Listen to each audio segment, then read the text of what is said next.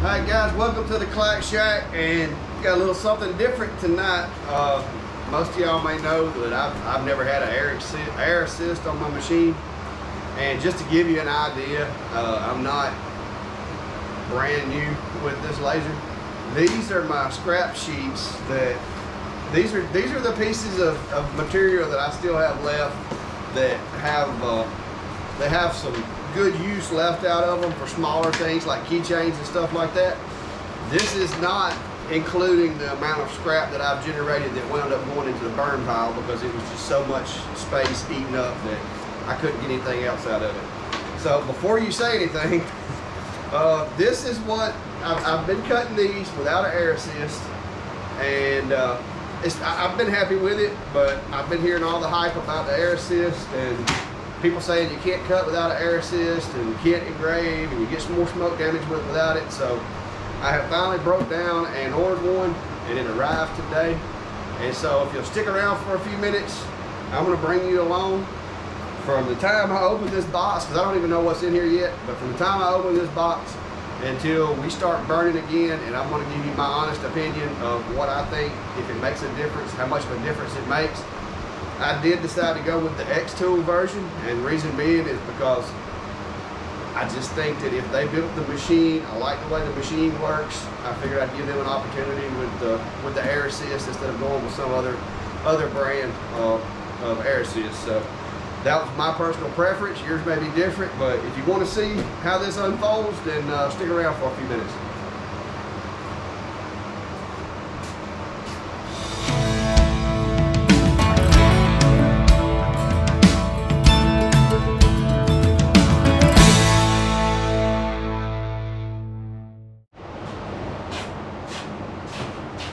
Alright, first things first, let's see what we got here.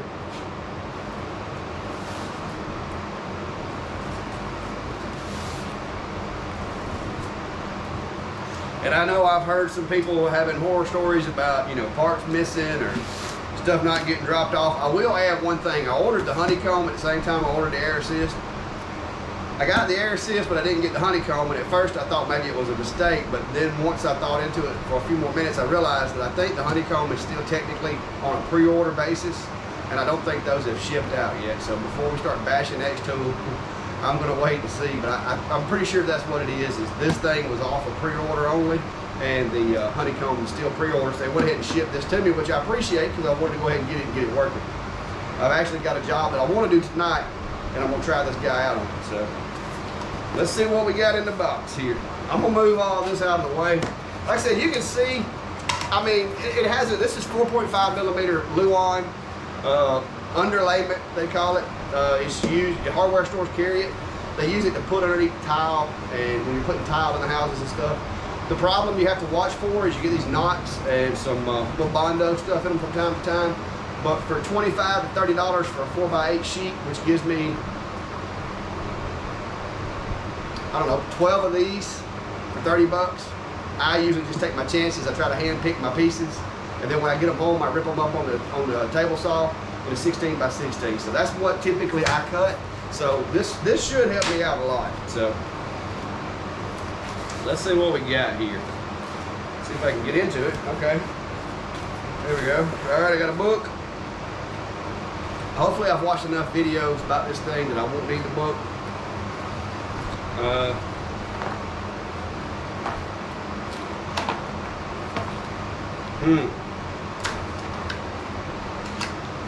Not real sure what's in here. Okay, this looks like the hose. Alright, so I got a hose. I got some of that tape that everybody talks about. I do have both couplers in here. I've got the piece that goes on the top of the unit to hold the hose. A couple of screws, and yeah, two small screws, and 2 large screws, a couple of Allen wrenches. So from what I can recall from watching all these videos, it looks like I have all the parts so far. And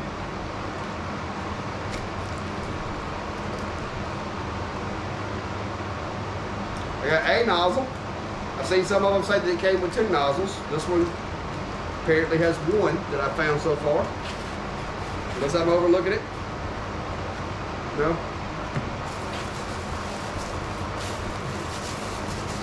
All right, and then this appears to be the last pieces, which is the compressor.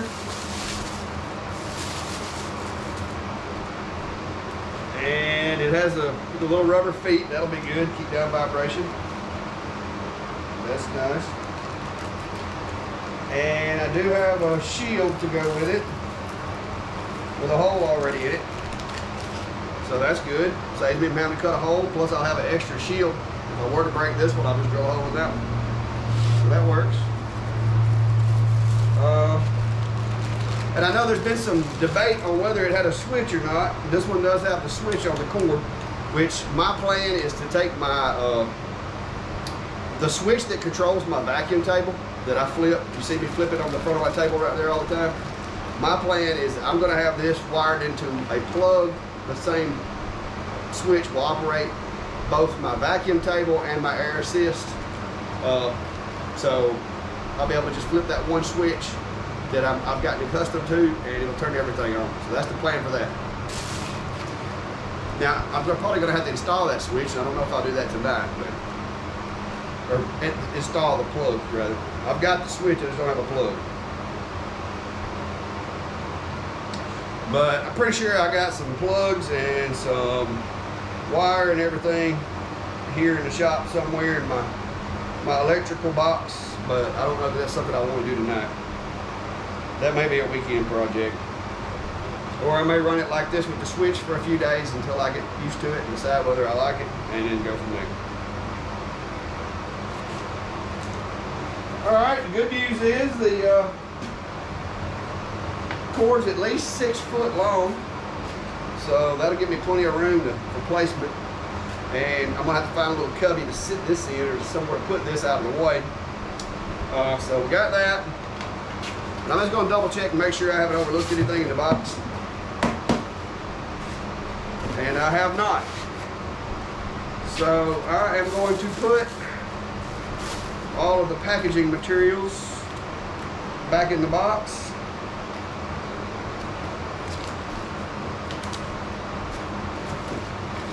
And we're going to get to work putting this thing together. Like I said, I've watched a lot of the videos, so I'm hoping I got this figured out. It doesn't appear to be that challenging, so it shouldn't take but a few minutes to have this thing on and have it cut. And hopefully the sun will get a little lower and it'll cool down a little bit. It is currently 85 degrees. No, wait a minute. It's currently 89 degrees here in the clack shack. So if y'all see me sweating, I'm not about to have a heart attack. It's 89 degrees in here. This place has been locked up all day. I've been at work, just got home. I got my big fan going, trying to get some air in here, and I had to turn the small one off because I didn't want y'all to have to hear the humming from the small fan. So one day I will have air conditioning out here. I have heat for the winter time, but no AC yet. So I'm gonna get the parts unpackaged and reposition the camera where you can see what I'm doing, and I'm gonna go ahead and try to get this stuff put together. Right, guys, for step one, everything that I have read and everything that I have seen, I'm gonna have to have this off. My machine's due for a good cleaning anyway. So I'm gonna break everything down and take the laser head off, and then we're gonna take it over. I'm gonna get the lens changed out, get everything put in it, bring it back, and then I'll mount the compressor over here, or put the compressor over here, figure out how I'm gonna do this hose, and put the head back on. So I'm just gonna take the head off right quick, pull up on my little adjustment lever there, and it comes right out. The one thing that I do know is that these little cables right here can be brittle. If you notice, I put a little heat shrink on mine some time ago when I first got my machine to try to keep that joint right there from bending a whole lot in the event that I need to take it off. I avoid taking this thing loose as much as I can, but for this, we're gonna have to take this loose. So you just gotta press the little lock and release there and kind of give it a little gentle tug. One thing that I do like to do is to try to get to where I can push on the plastic instead of pulling on the wires with the ends of my thumb, because it's a little tight in there and you don't want to mess these wires up. So let's try to do this without messing the wires up.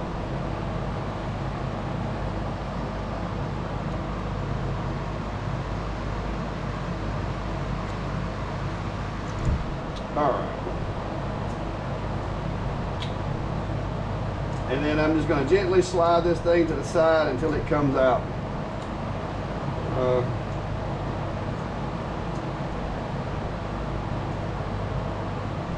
A little bit of a hang right there. All right, horseflies are out again today, guys. One thing that for any of you that maybe just received your machine and you're not put it together yet, one thing that I will recommend, because I had saw some horror stories about the wires getting cut by this little piece here. What I did when I first got mine, before I even put this thing together, was I took me some sandpaper, and you can maybe see the edges of that, but I took me some sandpaper and folded it up and more or less just flossed inside there to make sure I got any kind of sharp edges, because this is stamped metal from the best I can tell, and anytime you stamp metal, if it's the blade isn't really sharp on the machine doing the stamping, you'll get those little razor blade edges on the back side of that stamped material. And if it sits there and moves back and forth, it's kind of like you got a knife just sitting there easing against it for a while, and it will cut those wires. And so that was one thing that I wanted to make sure didn't happen with mine. So before I even put it together, I just took me some sandpaper. It didn't hurt it. You can't tell I did it unless you look really carefully.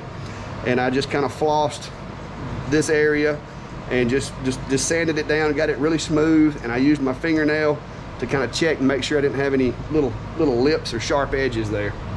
So if you haven't put yours together, you know, you might want to consider doing that, just to make sure, at least check and make sure you don't have any sharp edges. If you don't have sharp edges, then you should be good. But my cable's been on here now for 8 months and I haven't had a problem with it. So I'm going to take this and we're going to go over to the table so I can attach everything that's going to be attached to here. I'm going to be repositioning, and hang on a minute, got somebody wants to say hey. Hey guys, give me just a second, I've got to feed my birds.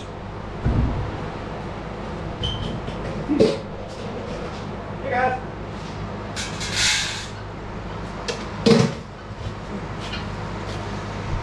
They've got a taste for cat food. So I'll set you guys over here. Oh look, cats like cat food too. That'd be Fluffy. Her job is to keep the mice from eating the laser.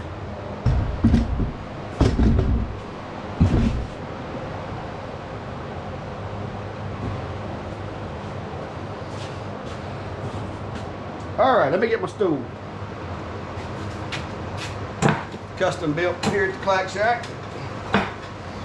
All right, so we got the compressor, got the nozzle, and you know what I left laying over there? The one piece I gotta have. And I've got the laser head. And man, this lens is dirty. I told y'all last night when I was working on the iPad that it was dirty, it needed cleaning. I wasn't lying.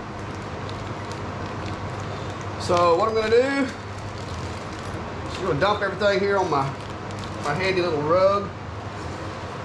This was actually a rug that my wife, it got a stain on it and she didn't want to use it, so I brought it out here to use for sanding and such. It makes it a little easier. I'm OCD, for those of you that don't know, so I'm going to be organizing the parts so that I can find them. I will not be reusing this bag. I've already got a box that I keep all my XTool tools in, so I'm just going to kind of split this bag open because my hands were not built to unzip these little bags, so I'm more adept to just rip them open. So there we go. Those are the 2 screws that are going to go in the top here to replace the 2 screws for this piece. And then these are the 2 screws. Well, what are these 2 screws for? Somebody help me out here. Not certain. I'm going to get those instructions out because I was thinking there was only 2 screws, unless I have to. Huh. It's a really good question. Never throw the instructions away until after you've got it put together, at least. All right, so we're doing those 2 big screws. The 2 big screws do go in the top. Okay, that is going to be the screws for the nozzle. It has 2 screws, so Okay, now it all makes sense to me. I forgot about needed screws for that. So, first thing here, I'm gonna take this little cover off. And word of advice, these little screws right here, don't over tighten those when you put those in. It doesn't take much to hold this little cover on. So I'm gonna lay that one over to the side. We won't be using it. And while I've got this off, I'm gonna go take the air hose and get all the dust out of this right quick. I'll be right back. And I'm gonna use my little Allen wrench here to keep the fan from just continually spinning.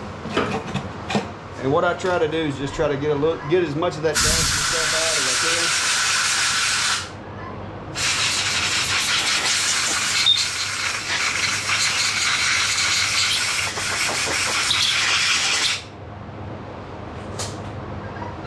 And I know a lot of you guys reach up in here with a Q-tip and mess with that lens or that the laser inside there, but I prefer not to do that. Mine does not have the cracking lens that everybody has. You can look down inside there and there's nothing all the way back to that round looking lens on the laser. So I don't mess with that. It hadn't failed me in 8 months. I'm not reaching anything up in there. I do look and make sure it doesn't have any dust on it, and I can't see any dust, so we're leaving that alone. All right, so the next step is I gotta figure out how to get this guy on here. Yes, that is much bigger. Whew. Okay, I'm not a fan of the tape, but it looks like that's what we're gonna be doing today. I'm gonna get some alcohol to clean this part of the metal, because I'm afraid if I put the tape on there without cleaning that metal first, that it's not gonna stick. And I also wanna go ahead and clean these. So let me get my alcohol and a rag right here. And I think you can see it in the video, but the birds came back to eat. They like to hang with me when I'm out here sometimes. Mostly anytime I'm out here, they come hang. And while I'm doing this, I'm pretty sure you can see the my photo wall that I'm working on for our local peach jam that we got coming up. We got to get that thing done by the end of June, which is mostly done. I'm going to do a few more cosmetic things to it, and I'm thinking about adding some wheels to it to be able to move it from place to place a little easier. But pretty much I've got that thing done. I just got to get it loaded on my trailer, but I'm going to put some wheels on it before I do that.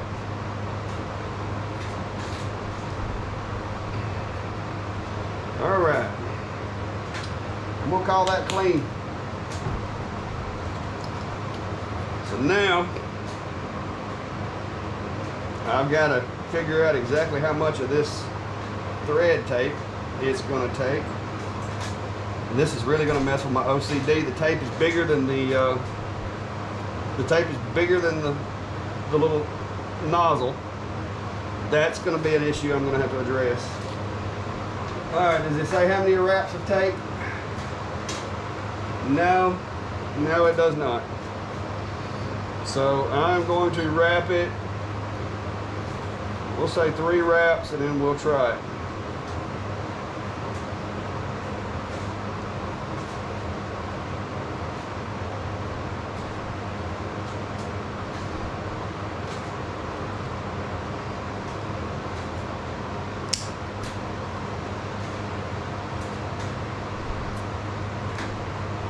Need to hit that with a wet rock. Not a fan of that, guys. All right, it's got to have more. I can tell you now, I will not be putting this back together until I trim this tape to where it is not protruding past the end of the brass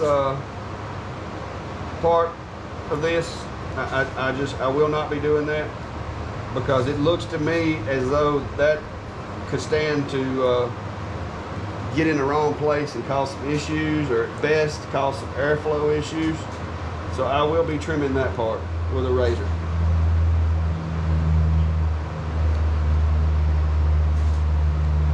let me go ahead and get a razor. I'm gonna need one in a minute anyway.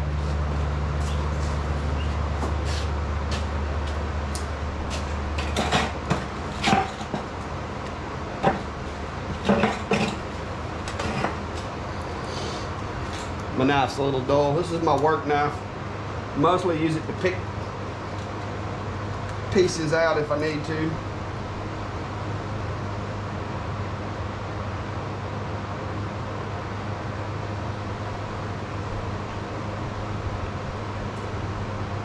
Still wobbly. Oh, I would rather. I got a buddy who's got a machine shop. I may end up with a aluminum sleeve before this is said and done.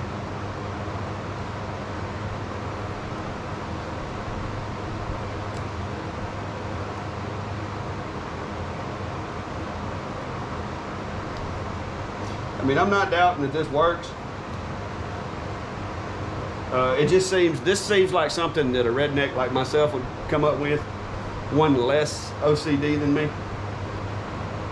It really didn't. I mean, it really doesn't seem like the best approach. No offense to whoever came up with this idea. Like I said, you know, here in the South, we're a fan of duct tape, but there's some places that my personal preference is tape is not the answer. And this is probably one of them. So I'm gonna do it because that's what they say to do, but not real thrilled about it.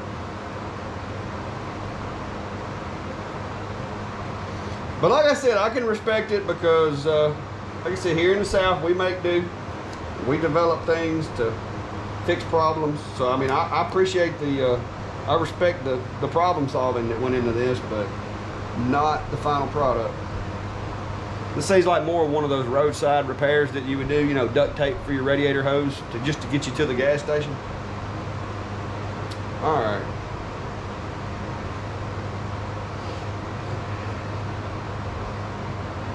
All right, I'm just pressing this in really tight to make sure that I got it tight enough that it doesn't allow this to wobble, because I can see one potential issue is if you don't put enough of this tape on there, when you tighten those screws, the purpose of this tape is going to be to space this thing into the center, and by using tape, every time you make a round around it, the hole, the piece gets larger. So if you only put a space on one side or the other, that's going to get this center point, it'll be out of alignment with the laser itself, and that could be highly problematic. So I want to use as much tape as I have to make it tight, and it's still not quite as tight as I'd like for it to be. So I'm going to go around it with one more layer of tape. And I apologize that I did not keep count of how many I went, for those of you that may have to do this in the future. But just, you know, just gauge it. It looks like they gave you a substantial amount of the tape, so it looks like there's enough to do it 2 or 3 times if you were to screw it up. Okay, now I think I'm happy with that. It's not so tight that I've got to force it on there, but you kind of got to rock it a little bit. So let me see if this is gonna. I'm gonna put it on there, make sure it's good and snug, and I'm gonna pull it back off to make sure it's not bunching anywhere on me. Because you don't want this to bunch. Like I said, if it bunches on one side or the other, it seems to me that could cause a problem with this thing not being perfectly centered. And it's kind of like, not that I know anything about it, guys, but if you ever cross-threaded a suppressor or not had your suppressor secured on your weapon and you have a baffle strike, and you really don't want a baffle strike in here because that would do bad things for your laser. And my OCD is not going to allow me to leave this little wad of tape right there, because the potential for that to get pushed over and cause an issue, or just sit there and collect dust and cause an issue, is way too high. And I understand that the purpose of the tape is just to space that out to fit this. So what I'm going to do is I'm going to take my my razor knife here, and I'm going to cut this stuff just right below the top edge of that brass fitting. And the way I'm going to figure out where that is I'm just going to kind of press this in, and if you push it in like that, you can it'll kind of reveal to you where the edge is. And I'm just going to take this, and I'm going to very carefully, this may take me a minute, but very carefully I'm just going to go around, and I'm going to cut this stuff down to the metal so that I can peel that outer layer off.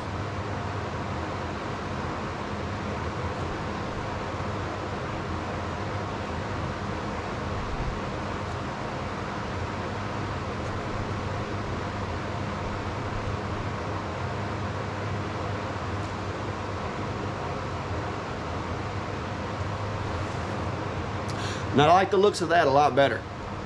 So now I don't have all that excess material to have a chance to either collect a lot of dust down stream from the laser, and I don't have to worry about it getting bunched in there. So that to me looks a lot better than just putting it on there and going. So the next thing that we got to do is I got to figure out which side this is supposed to come in. And so the layers sits here, so the hole should be over here.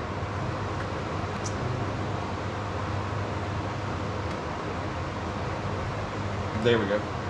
All right, and then this piece is going to go here. Okay. I'm a visual guy. I have to see it to kind of put everything together. All right.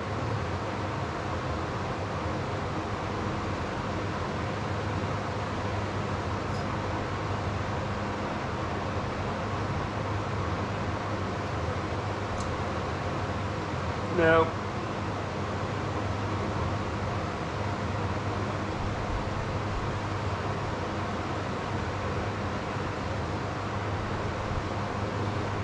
All right.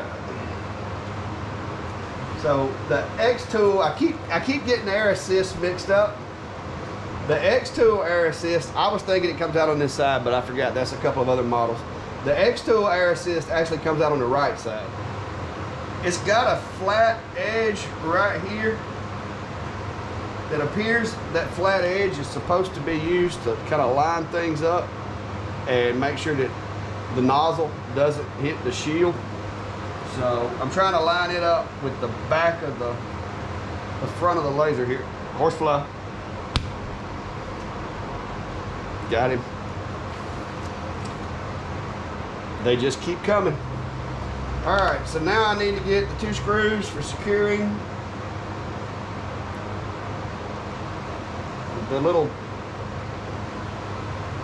top here. And I know there's 2 screws in this thing because I saw them. There we go.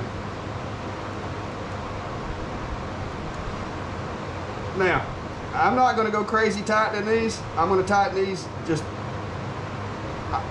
just enough to where I feel I'm digging into that tape.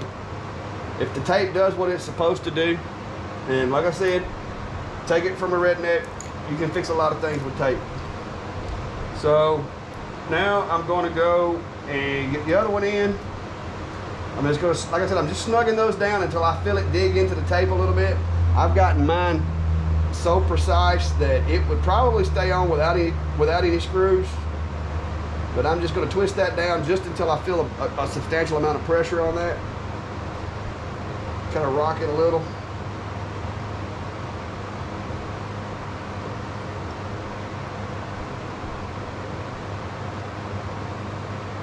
Not going to go crazy over tightening those. So I think that's going to be adequate. That tape should have a little give to it and kind of act like a lock nut on the back side of that. So got that part on there, and now we got to get this guy on. And you got to make sure when you put this on there, you want to make sure that your hole goes all the way into the machine. So that would be terrible to try to do that without it. Okay, the shield's not going to do a whole lot of good now. I'm just going to be honest with you. The laser's not even exposed until after it gets out of the shield. So if I've got this on there, the laser, I mean, I guess if I'm standing here, maybe it would help. But the air assist nozzle actually sticks down below the laser. So I don't know that this is going to be a whole lot of benefit, but it's not like I'm going to be able to let my laser down any lower because this will hit before the cover does. So I'm going back together with it on there. And I'm just going to tighten these. Like I said, these you do not want to over tighten either. When you feel that thing touch, give it maybe like another little quarter of a turn and stop. Because all it really has to do is just barely scratch the tip of it into the plastic to hold that in there. If you over tighten that, you're gonna break it. So that works. Now for this guy. Okay, so this has got an O-ring, it appears.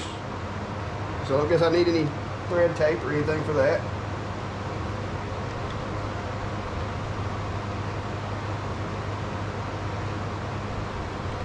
Okay. The cover is kind of preventing me from turning it a little bit, so I'm going to back this cover back out before I put too much pressure on it and break it. Once I get it adjusted, it'll probably be okay, but trying to turn this thing, the hex part of it is hitting the cover a little bit. I don't want to cross thread it, and I don't want to break the cover, so I'm still kind of try to get that cover out of the way. There we go. All right. They did not include a wrench for this. I guess they don't want it too tight.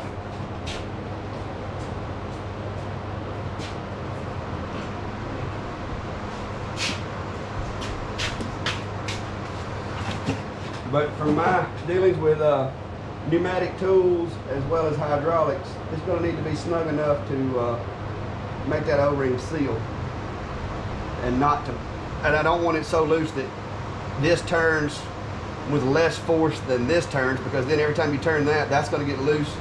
You're going to have an air leak, and you're not going to have the desired pressure in there. So I'm just tightening that a little bit to make sure that it doesn't untwist when I turn this. And that looks like that part is together. So I'm going to make sure that this is in there far enough to hold, and tighten these little screws back down just enough to hold the cover. Cover's not going to fall off now, not all the way anyway, because of the hose connector going through it. So that looks like that. And that appears to be a shark bite fitting. Kind of like a shark bite fitting for any of you guys that mess with plumbing. So looks like you just insert hose and it's done.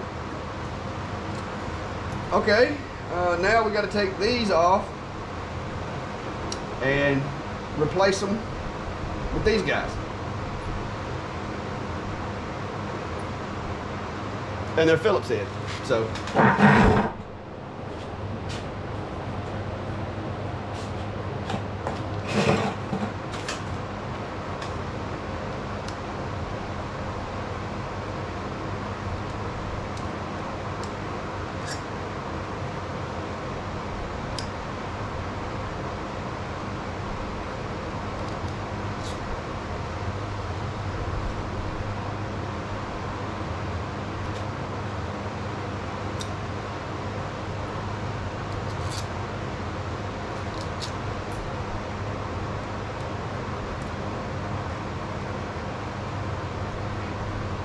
got a little chrome for the X1 or the D1.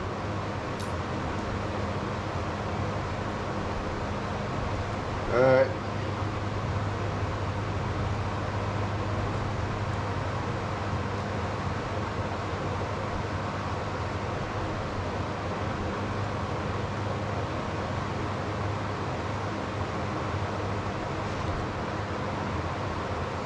All right. So, from my knowledge of watching my videos, I do know that this little rubber hose here, who cut that?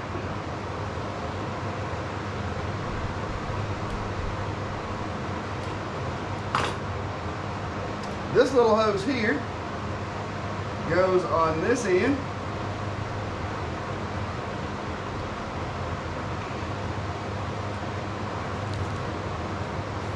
All right, guys. I gotta be right back. I gotta get a redneck hose clamp.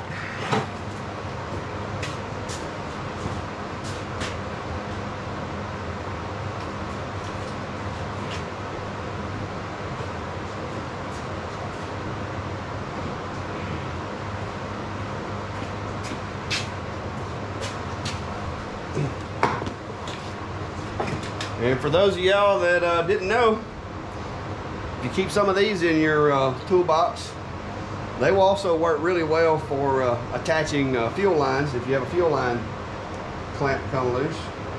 And they're really great for lawnmowers. If you need to put a fuel line on a lawnmower, they work really great for that. And it's just a simple zip tie. But I know if I don't put something on that, that's gonna pop off. So put me a little zip tie clamp on that.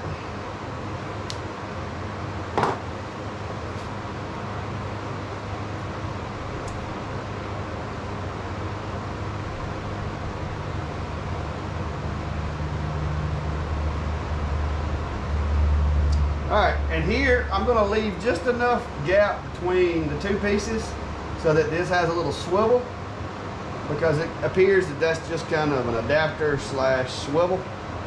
So I'm gonna leave me just a little bit of room for that to swivel. And another one of my little handy hose clamps.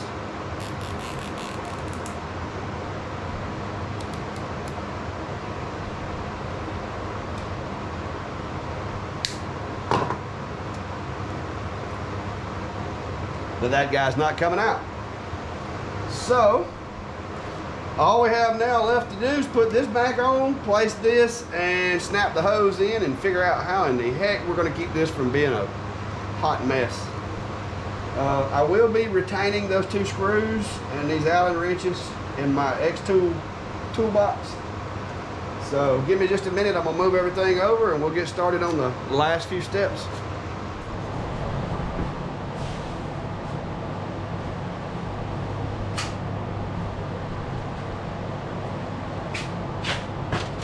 Alright, back at the old XTool. I just so happen to have a little spot behind my laptop right here beside where I keep my rotary that appears to be just the right size for this guy. So what I'm going to do, first thing is I want to check this, make sure it works before we get too crazy, and just kind of get an idea how much air it's putting out. That'd be kind of nice to know. That's really not a whole lot of air, but I'm guessing that is that's what it takes. I did got the switch, so that's good. I had actually considered hooking it up to my air compressor because I have a large air compressor, but like I said, I just decided I'd try their equipment out, see how it worked. I'm happy with the laser, so we'll go from there. All right, so before I get this thing over here where I can't get to it, I am going to insert the hose. And like I said, this looks like remarkably like the design of a shark bite fitting. So I'm just going to mash that in until it should click at least once. It kind of felt like it had a little bit of a give and then a click. And once you get that click, there's some teeth in here that should have grabbed that wire. And I'm just going to give it a little tug test. Kind of try to tug it and twist it a little bit just to make sure it's seated good so it won't pop out. Same approach with shark bite fittings if you've ever had to replace your hot water heater or repair your plumbing. So now I've got a mess of cables and stuff I got to do something with. Y'all all know I'm OCD, seriously. So I got to do something with this. Bear with me. This will be going under the table on the switch. That's happening. All right.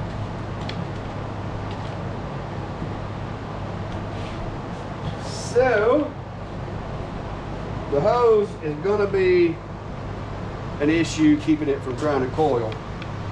From all my years of messing with hoses, I know that's going to be a problem. We'll figure that out in a minute. So now, got to go back with the laser head. So I'm going to flip this thing over so I don't put too much pressure on my wires. Slide that into the locking, the little catch there. And I got to kind of bend this down just a little bit to get it in there.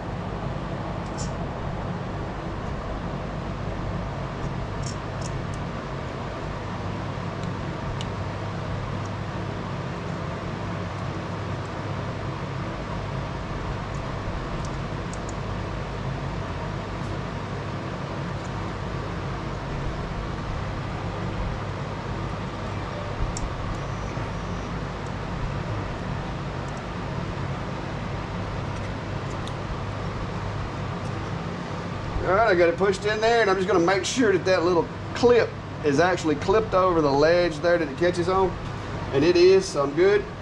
I'm going to go back with my head.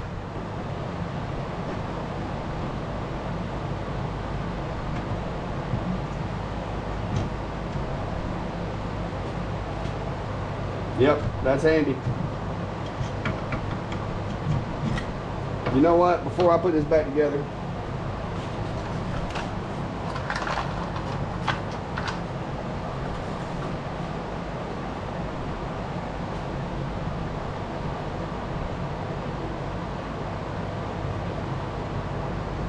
I don't know that I've ever seen anybody else do this. This may just be a clack thing, but a little bit of this grease on this rail right here, or any kind of lubrication, goes a long way.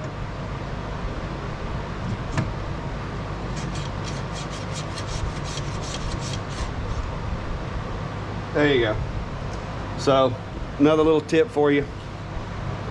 That's one more greasing point that I use, because it makes this thing, it slides up and down much more freely if it's got a little bit of a lubricant on it. And you can use graphite, you can use this stuff, you can use whatever, but I just, until that runs out, I'm using that. So, all right, and now I've got to get this hose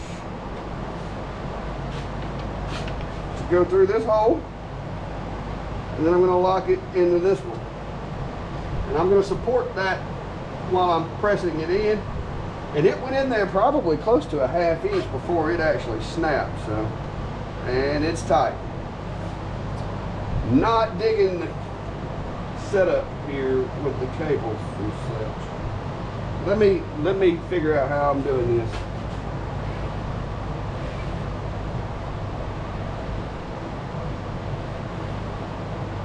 Aha! All right.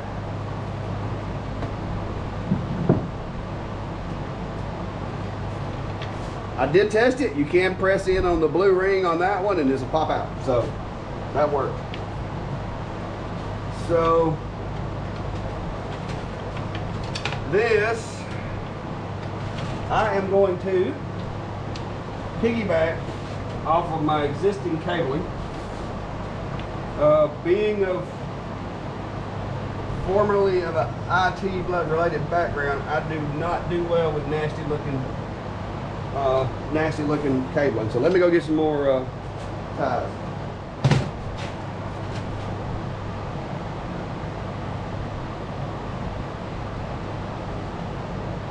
Okay, 2 birds, 1 stone.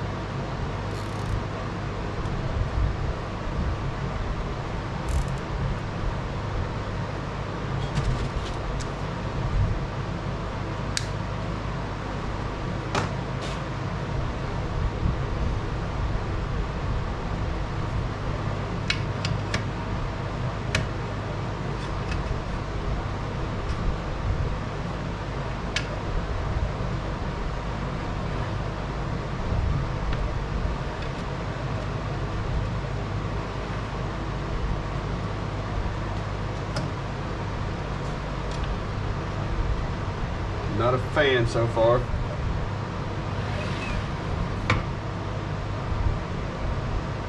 Not a fan at all of this part. But you know what? I think it'll work.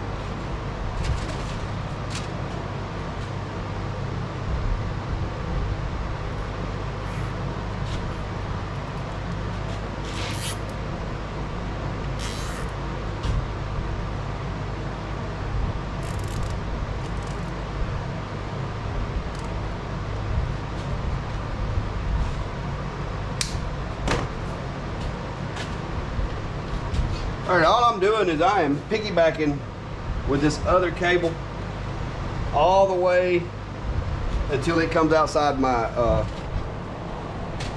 vacuum table here. The only concern that I have is I don't want this hose putting too much pressure on that connector right there that goes to one of the axis motors.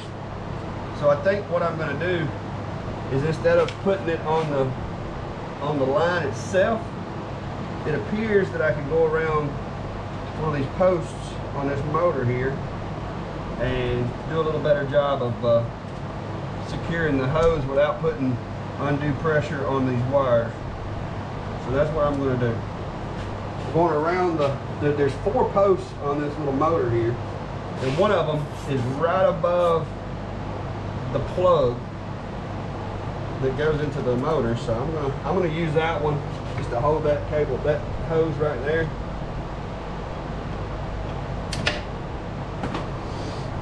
Because I don't want to put any pressure on this cable.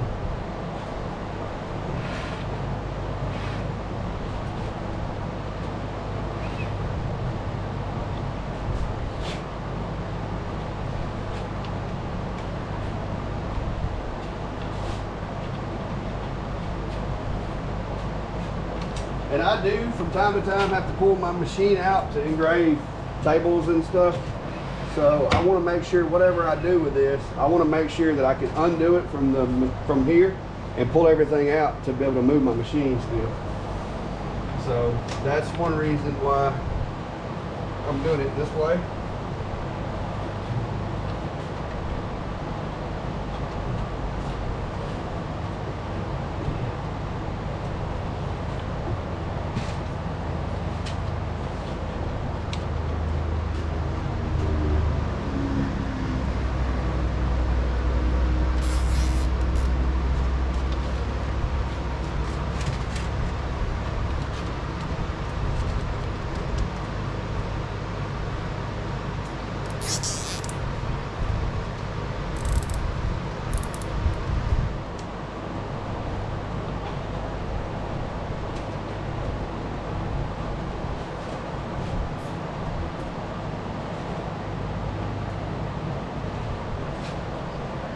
And I may end up having to redo this. There is some potential for issues. I'm hoping it won't be. I'm hoping nothing's gonna get caught or snagged or anything, but the only way to find out is to try it.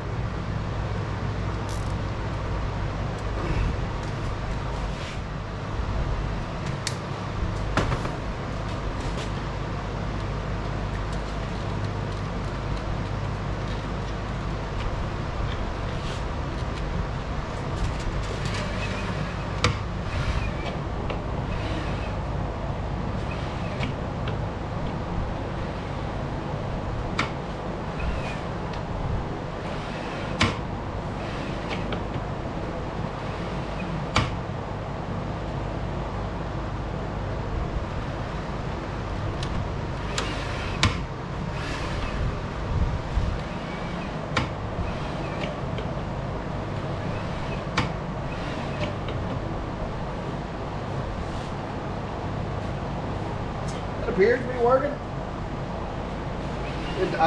It's not catching anywhere right now. It's ducking back outside like it's supposed to get out of the way.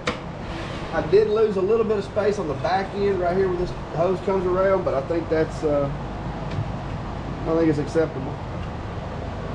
I really wish all of the wiring was up top.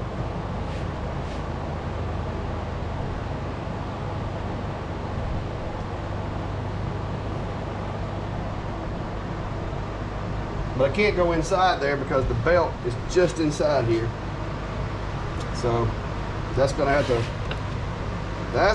suffice. So let me turn this thing on, so you plug this back in and turn it on and see how it does.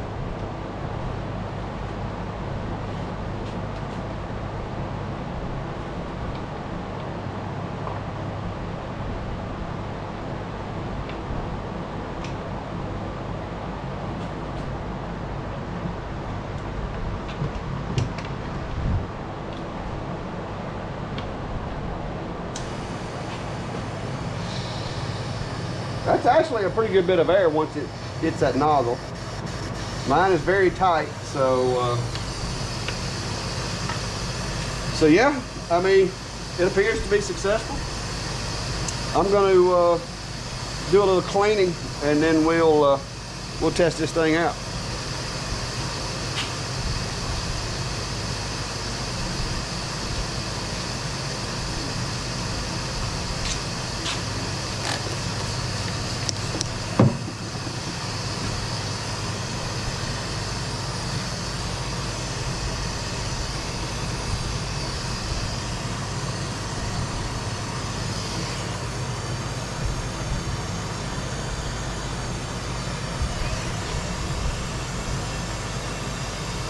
Try to clean all the, I get a lot of dust here, so I have to clean those rails pretty regular, because between the sawdust and the dust that the laser creates, it can get a little much at times.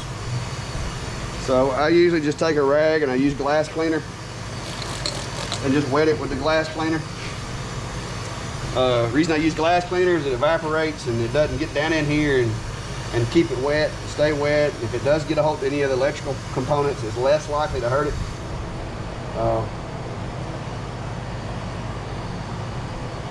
But just clean all those rails really good.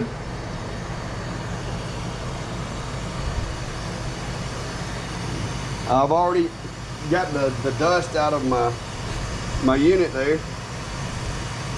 And I'll take me a little of this and kind of put it on the rails.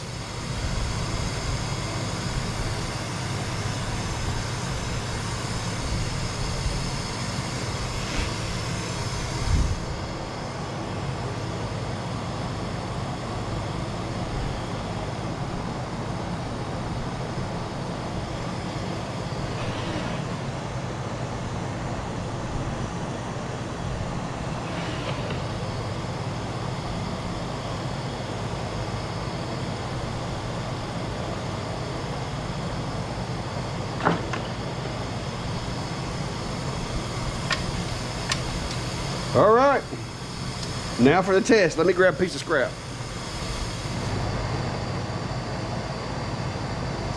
All right, guys, I got her all ready to go. I missed a little dust right here, but it's on the surface. It's not like it's hurting anything. So now all we got left to do is focus, and we're ready to go to work. And what I'm going to do, I have been cutting this exact same wood. You can see I've cut stuff out of this piece already. And what I'm going to do is I'm going to set it on what I would normally use as far as my settings goes, which is 7 millimeters per second at 100% power output. And I'm going to run it, but I'm going to watch the piece and see. Sometimes it'll fall out after 3 passes. Sometimes it takes the 4th pass for the piece to completely fall out. So what I'm going to do is I'm going to go ahead and just run this like I normally would and see if it falls out any earlier. And also I want to see what kind of marking it leaves on the wood. I've already got some markings on the wood on this side from where I cut these out. So we'll be able to look at them side by side, because I'm fixing to go and get within a ½ inch or so of those squares and do a cut, see how it does.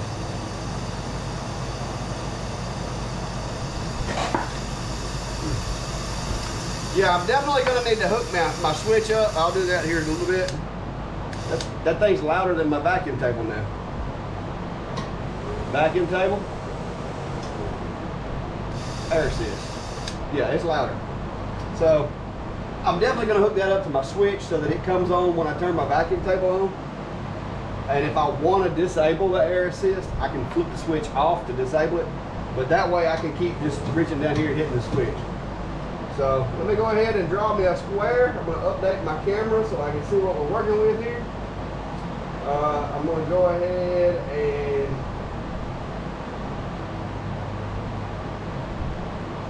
get the laser powered up.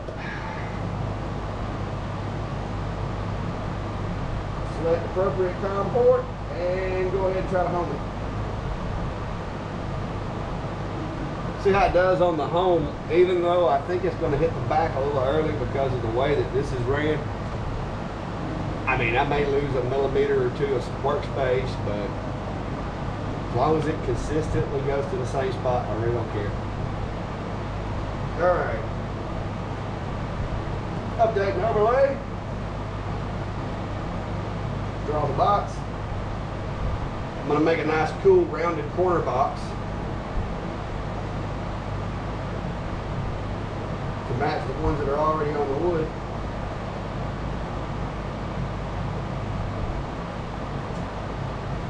And let's make it a little crazy. Let's create some crazy shapes.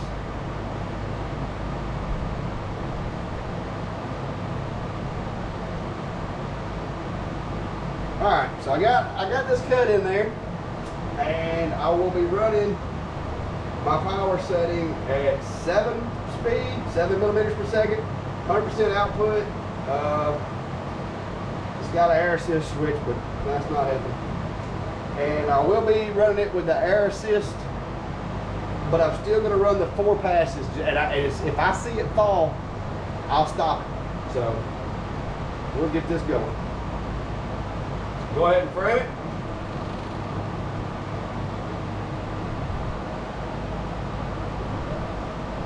All right, that's close enough to the other burn that we can tell what's what and be able to see the scorching. So I'm gonna go ahead and let that roll right there.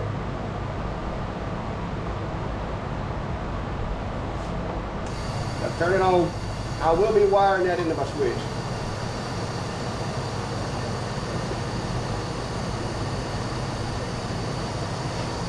Okay, I will say this. That is definitely making the cut look smaller.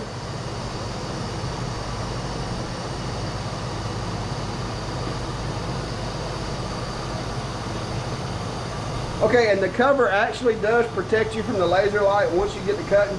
So I'm glad I left it on there because it does actually appear to be hiding the light a little bit behind the orange. So I'll be leaving that on.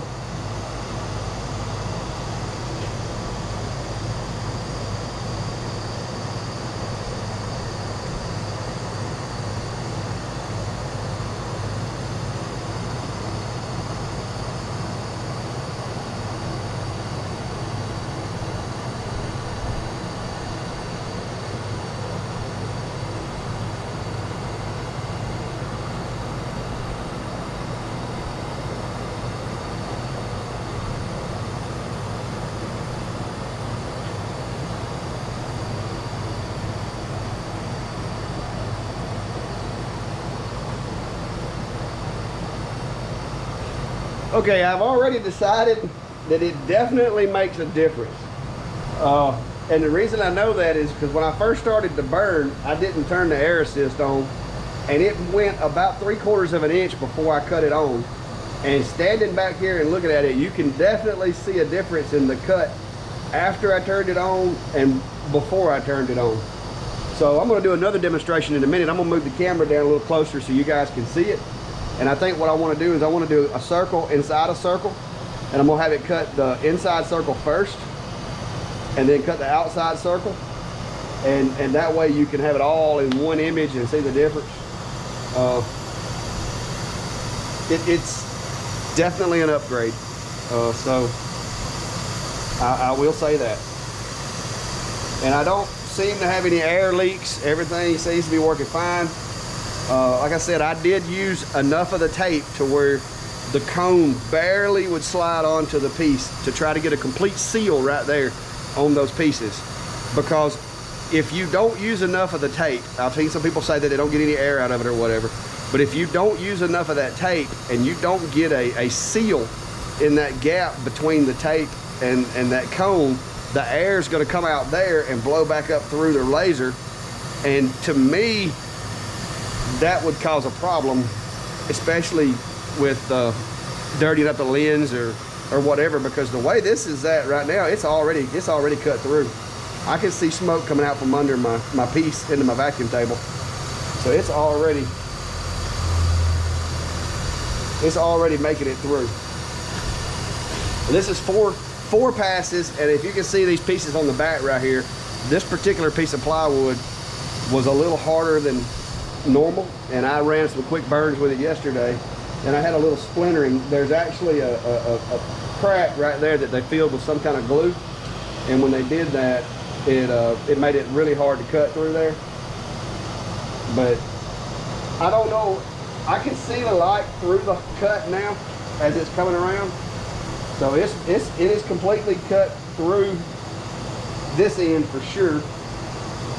And this is 4.5 millimeter Luan, aka underlayment that you get at the big box stores. That's all I use. I can't afford, for what I do, I can't afford. I would rather spend less money and have a few pieces of wood I couldn't use than to have to pay for the craft wood.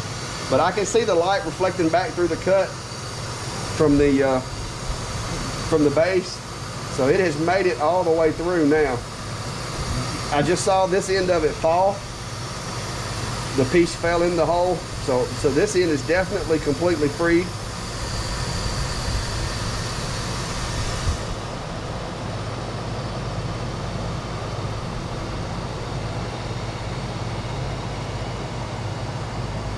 Okay, the rest of it just sat down. So yeah, they're still sticking a little bit on here, but this, like I said, this was a stubborn piece of plywood that I got.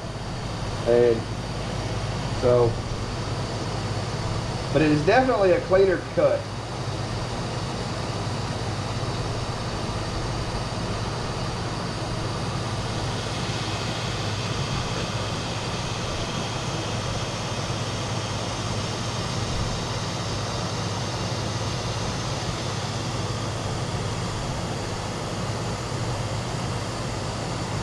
While that finishes, I'm gonna go put my cleaning sprays up.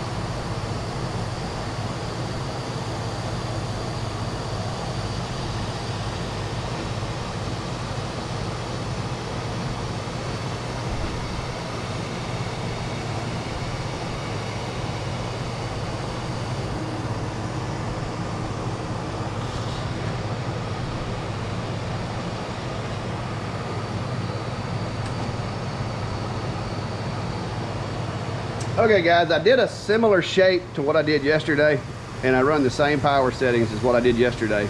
And you can see these little frays here that hung on, and you can also see there is a little more charring, and mine's never had a big problem with charring. I think it's because of my vacuum table and the way it works. Because once I punch a hole through a piece of wood, my vacuum table actually pulls the smoke through the cut. So kind of the same principle as the air assist. It blows down through the cut, and the vacuum table kind of creates a downdraft which pulls it through. So this is this is the wood that I just cut compared to the edge of the cuttings from yesterday. So there definitely was more charring and a little more smoke residue left on the wood, and it's a lot cleaner cut, I will say that too. And there really isn't any dust in the any soot in the cut. So yeah, that's definitely an improvement. And what I'm gonna do next, I'm gonna try to get the camera as close as I can. I'm gonna put you guys over in here, and I'm gonna do a couple more circles and stuff here. I'm gonna do either one of the circles with or without, or do like half and half. But I'm gonna give you a with air assist and a without air assist to kind of look at. Like I said, I've never had one. This is literally, y'all have seen me unbox it and put it on, so I'm pleased so far. And but I want to make sure that everybody, before you make a decision on buying it, I mean, you can see the results for yourself, because it is definitely an improvement. At this point, I can honestly say I'm pleased with my purchase. So stick around for just a minute. I'm gonna move the camera and try to get you over in there where you can see what's going on. I'm gonna frame this out. and I'm gonna start it. I am not gonna turn the air assist on. I'll show my air assist little switch right here. I'm gonna turn the air assist on once it gets 50% of the circle done, and then I'm gonna cut it off at 100, and then back on at 150, off at 200, and so forth and so on until it does 4 cuts. So here we go.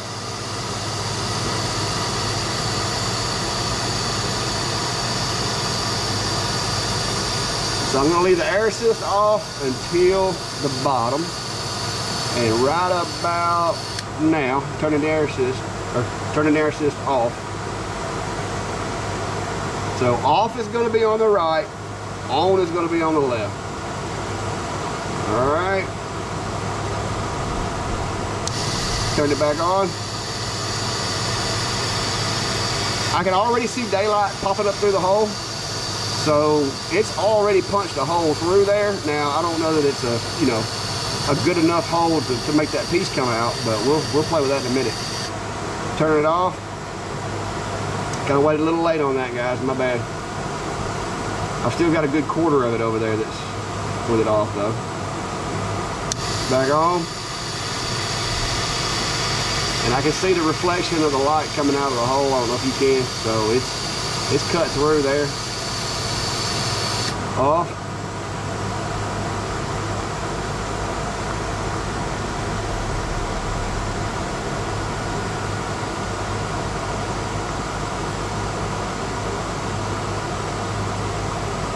Air assist on.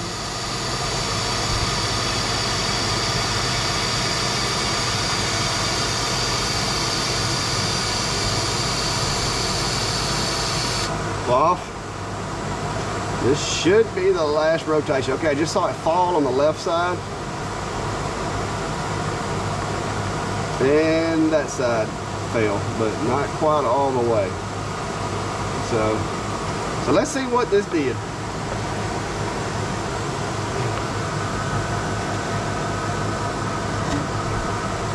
So you can see, let me get something smaller. You can see the soot around through here. This is the, I did forget to leave it on one time coming through here. So we're gonna go ahead. I'll mark it. This right here is where I was turning it on and off, and then right here was the highest I let it go when it was on. So from here to here, that is without air assist, and you see the yellow one, and then this side here was with air assist. So my machine's never really been bad to char, but what little bit of char I did have on cutting anyway, it seems to have gotten rid of it. So now what I want to do is I want to do a test on how many passes it takes me now to cut this board. So I'm going to set something up for that. All right, guys, I got me 4 circles set up for a cut test, and the plan here is that I am going to see. I've got the first cut to your left is going to be a 1 pass, and then the next one will be 2, and then 3, and then 4. It's a pretty simple system, and I just want to see. Typically, it takes me 4 passes to cut this stuff. And I want to see if this thing has actually helped me out on that. So I'm right now just trying to get it home to where I can be, save some of this for the rest of the demonstrations. But I've got the air assist off right now, and I'm going to turn it on, and I'm going to go ahead and run this, and we're going to see if the pieces come out with 1, 2, 3, or 4 passes. So here we go. The first circle is going to be 1 pass, and then 2, 3, 4, you get it. And this is at 100% power output at 7 millimeters per second, constant power in line mode on flat burn. Okay, so it skipped from number 1 to number 4. I didn't set the priority on the cuts. My bad. So this one here should be no, this is going to be 3. This one's going to be 3 turns right here. This is not the 4th one. The 4th one's going to be on over. So this is going to be 3 evolutions here.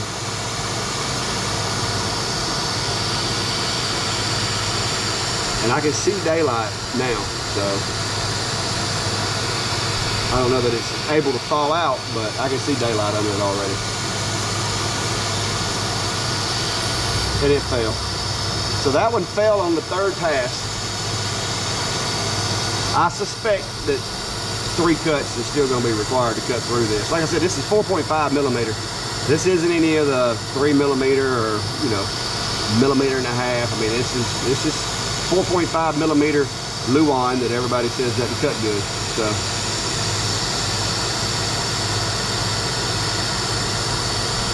all right, so that's 2 cuts.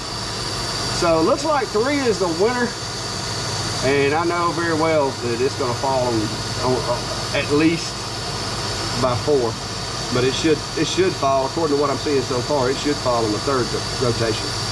That's 1 rotation, and I'm already seeing some reflection from my my under piece, my metal underneath the bottom. I'm already seeing the light reflecting back up, so it's punching through it pretty quick.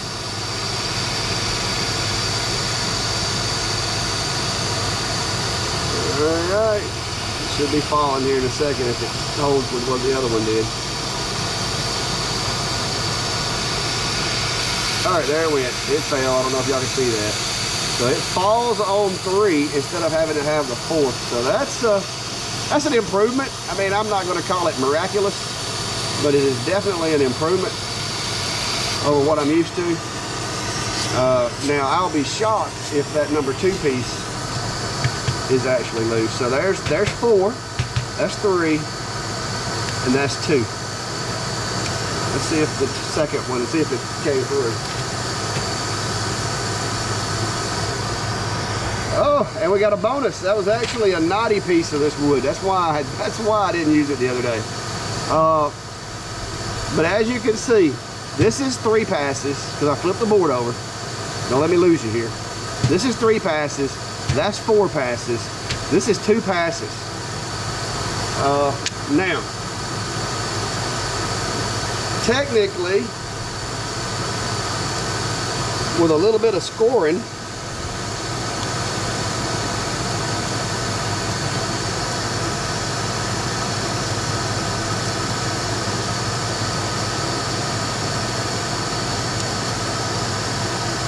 try not to cut myself on camera, guys.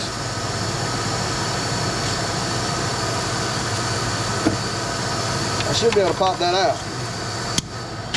So there you have it. If this had not been 4.5 millimeter, and maybe even if it hadn't had a knot right here close to it, that, I mean, if I had a cut come out like that, I wouldn't be heartbroken, unless it was something really intricate. The small intricate stuff you do not want to have to score. But if this was a jig or, you know, just a box or something, I wouldn't be too stressed about it. But I will say that I will be changing my settings to 3 for my cuts now, because obviously 3 is going to do it. So it has saved me 1 rotation. All right, guys, now for the last test. And for the last test, I want to do an engrave, because I've heard mixed thoughts on does it help with engraving or does it not, and I've pondered the question, so I'm sure some of you have too. And so what I'm going to do is I'm going to do 2 identical circles, and I'm going to put them as close as I can get them together without touching, and we're going to burn those guys, one with air assist and one without air assist, running the exact same settings. So the first one, I'm going to let it go without air assist, and then once it moves over to do the second one, I'm going to turn the air assist on. So here we go. And I'm going to need to turn my table on for this, because it's going to get smoky.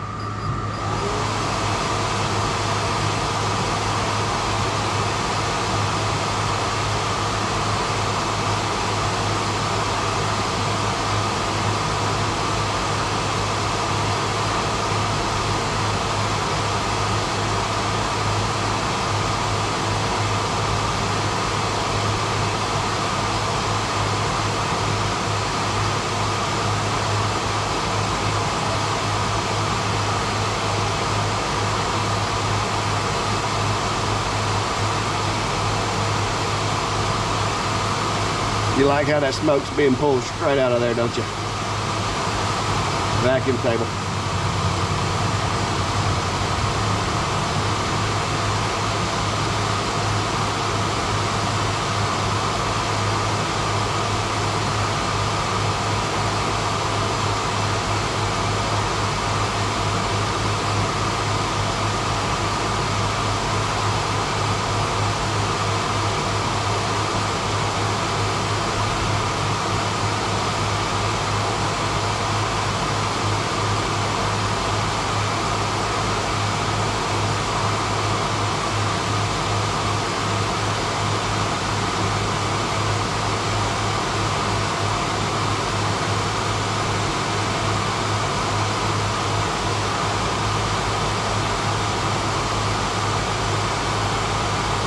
And for those of y'all that are asking yourself right now, how in the world is he getting that black finish on that wood? Did he use borax, or did he use this, or did he use that? Okay, going on with the air assist. The question to that is, I used absolutely nothing.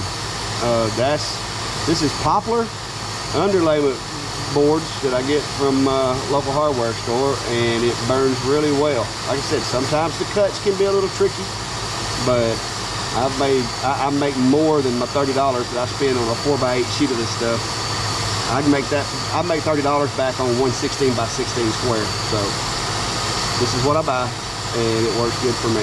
So this bird here is exact same power settings, and I'm running 70% power, or 70 speed at 100% power, and both of these are the exact same power settings. So I'm just going to see if it makes a difference. I don't know that it's going to make a difference on engraving, but while we're here, we'll check it and see.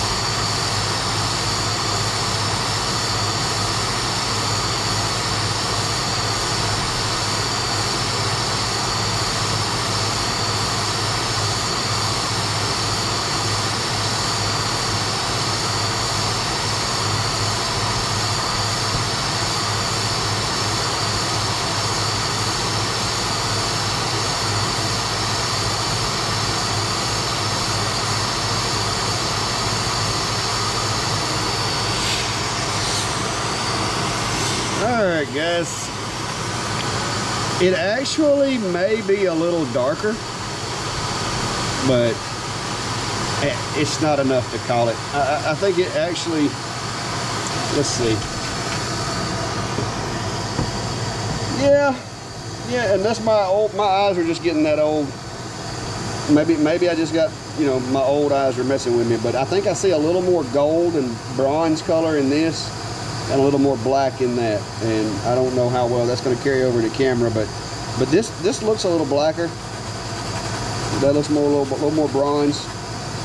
This one has a lot of more little pieces coming off of it, so I guess it actually dug in there a little deeper, and that may be why.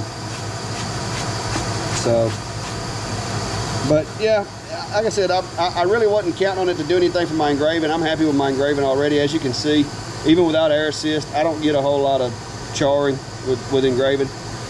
Cutting was my big thing. So yeah, there you have it, guys. All right guys, I hope this was helpful for those of you that are trying to decide whether to get the air assist or not. Like I said, I was a little skeptical. I was a little concerned.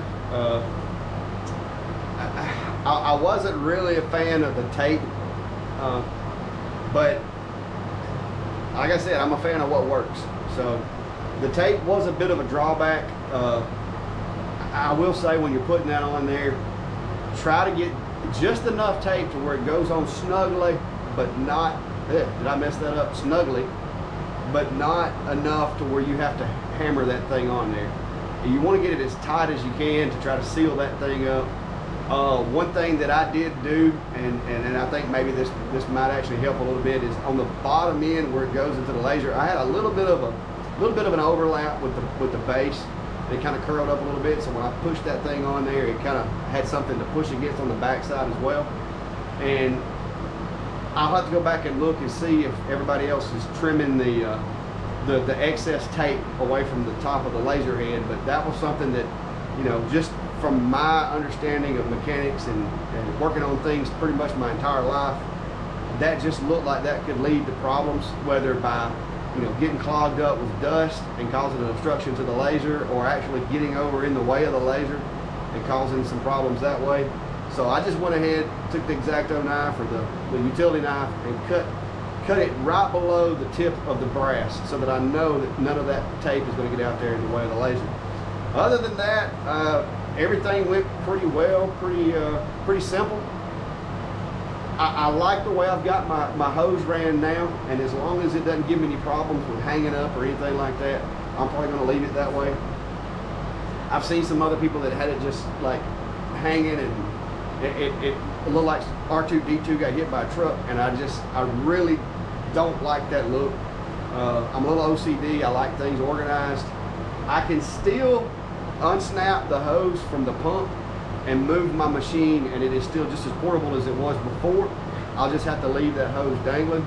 And so, because I do tables or stovetop covers and stuff like that, and I actually like to take the machine out and set it on top of them because they won't fit in my vacuum table. So, but all in all, I'm gonna have to say that I like it. I think it's a decent investment. I know there's some other options out there, and I'm not down in them by any means. I haven't had one of those to try. I bought this one from XTool because XTool made the machine. I figured they knew what they were doing, and I would give them a shot on this one. So if you want my opinion, is it worth the investment? I'm gonna have to say yes at this point. And if you want my opinion on the honeycomb, I'm gonna have to say you're gonna have to wait till it gets here. Till then, I'll still be using my hardware cloth on my vacuum table. Once the honeycomb does get here, I'm gonna have to retrofit the vacuum table to accept it, and may have to make some slight modifications to my jig holder. And for those of you that have my jigs that and have a honeycomb, if there's any issues that you haven't resolved yourself, hopefully I'll have a resolution for that coming out as soon as I can get the honeycomb here. But that's it for today, guys. I got a couple of jobs. I got to do some keychains that came in today. So I've got to build a graphic and burn a few keychains tonight before I can go to sleep. So I'm going to get this wrapped up so I can go ahead and get the editing done and get it on YouTube for you guys. But just make sure you hit the subscribe button. Give me a like, thumbs up, thumbs down if you don't like it, whatever. Just let me know you care. Let me know you saw it, and we'll go on from there. So have a good day, and thanks for stopping by.